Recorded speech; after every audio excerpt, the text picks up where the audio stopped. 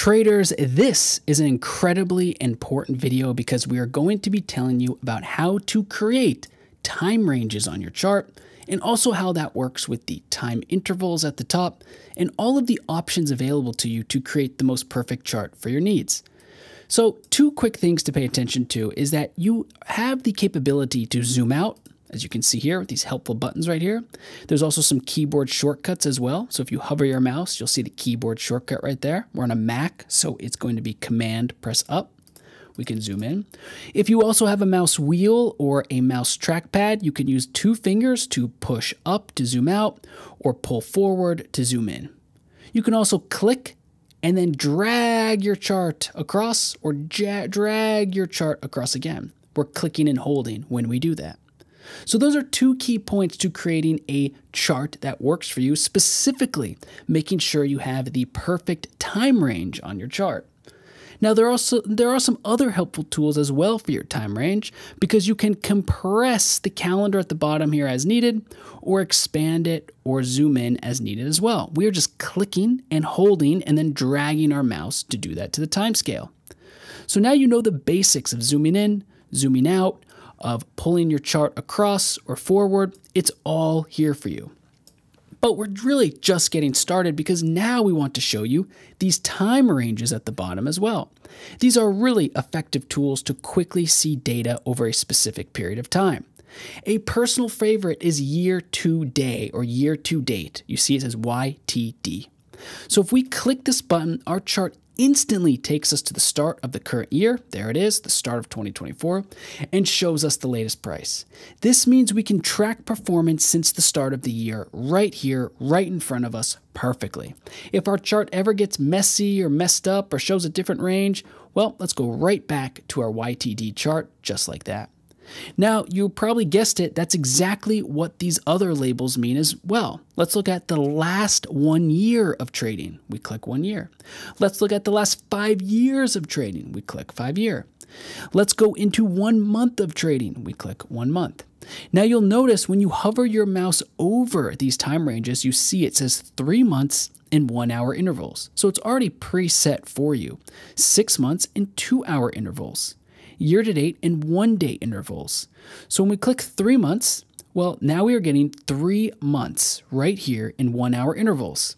So our chart is set to candlesticks and our intervals are set to 1 hour. Each candlestick shows 1 hour of trading, and we can see that from a very detailed view. If we go to year to date, it says year to day and 1 day intervals. You can see now our chart says a daily chart. Each candle represents 1 day of trading.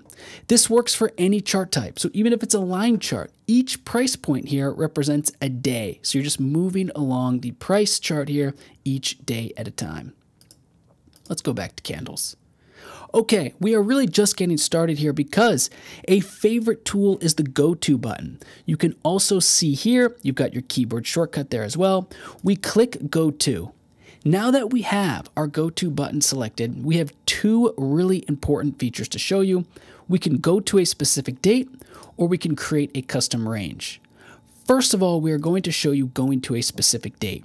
And yep, you guessed it, this is exactly what it sounds like. You can go to any point in time and the chart will automatically show you that point in time and show you what's available on the chart. Keep in mind you have this helpful calendar here as well, so you can use the arrows to go backward or forward. A great example is, let's just look at this USD JPY chart and go back to July 5th. This is quite literally all we have to do is click the arrows here, July 2023, click the 5th. We also could type the date in as well ourselves if we wished. Let's click go to. And here we are. What's really great about this feature is it even shows you the exact date you were looking to go to right there. Look at this label. So if you were going back in time to study something, to look up an important event, an earnings report, an economic event, some news article, you can type that date into the go to button, be taken back in time, and see this perfect label right here.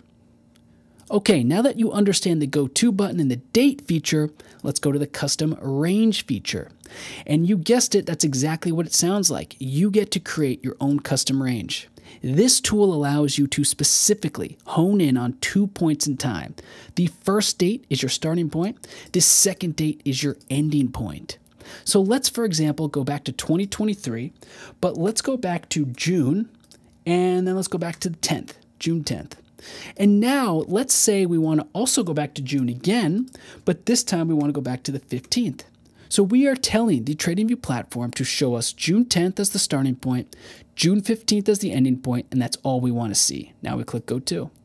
And just like that, we are zoomed in this daily candle, 1, 2, 3, 4, 5. 5 days of trading, each date right here in front of us.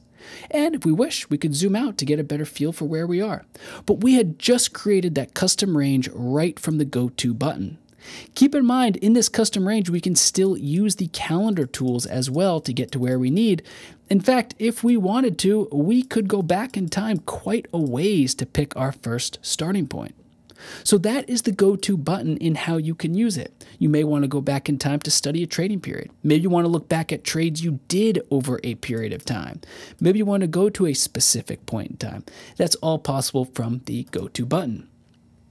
So now what you're starting to grasp here is all of the features you have to create the perfect time range for you using your chart intervals as well. One final tip, just because this demo is all about times on TradingView, is pay attention down here to your time zone.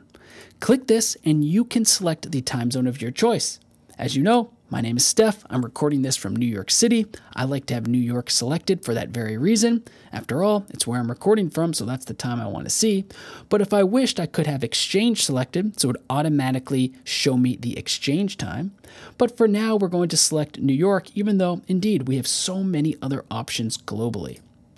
Also, never forget that in your chart settings menu, there are some additional time features that you can take advantage of. You can change your time as well from here. You can add specific decimals to your data modification. And also, if you wish, you can go to your scales and lines to highlight or show some levels related to different periods in time, like previous day close or pre or post market. We've got tons of videos on our YouTube page about this. So be sure to go check out our YouTube page, subscribe, watch these videos, or read about it in our Help Center. So that, ladies and gentlemen, wraps up our video, and we hope you learned something new.